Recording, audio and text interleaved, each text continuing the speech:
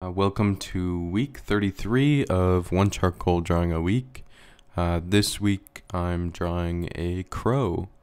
I just found an image on the internet of a crow.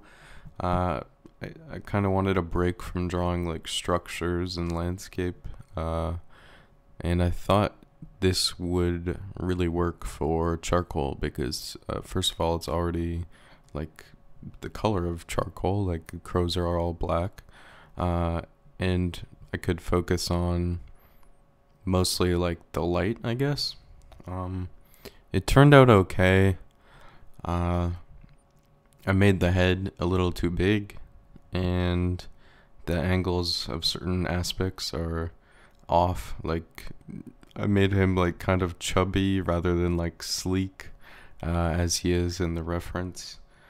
But that's okay. It turned out okay, and at the end, I felt like it was a little boring, so I started adding these lines, and I like that. I've seen some artists on TikToks who have like single red lines, or I don't know what they're called. I guess they're like accents, and they really improved the drawing. But anyways, here's the reference I used, and there's the final drawing.